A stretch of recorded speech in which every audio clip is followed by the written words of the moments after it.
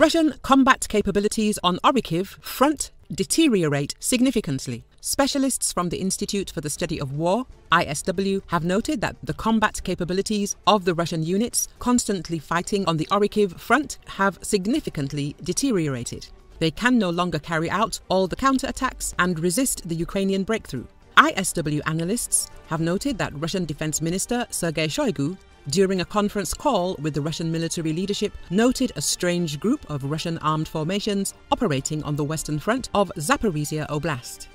They add that Shoigu's choice may indicate that he is seeking to honor Russian commanders who continue to follow the orders of the Russian military leadership for continuous counterattacks. Shoigu attributed the successful Russian defensive operations around Robotyne and Verbov to units of the 70th Guards Motorized Rifle Regiment, 56th Air Assault Regiment, 810th Naval Infantry Brigade and the 291st Guards Artillery Brigade during a meeting of the Russian Military Command. Experts noted that Shoigu did not single out other formations commonly credited with holding the Robotyne-Verbov line, such as the 108th Air Assault Regiment or the 247th Air Assault Regiment.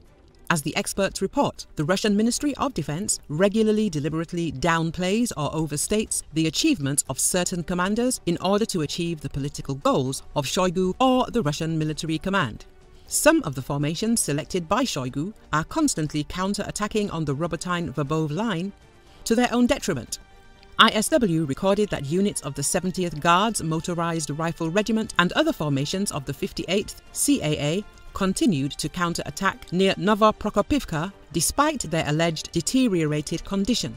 According to the ISW, the involvement of the 70th Guards Motorized Rifle Regiment in these counter-attacks indicates that the combat capabilities of the active elements of the 7th Air Assault Regiment Division have significantly deteriorated and that they can no longer conduct all counter-attacks along the Ukrainian breakthrough on the Orikhiv front.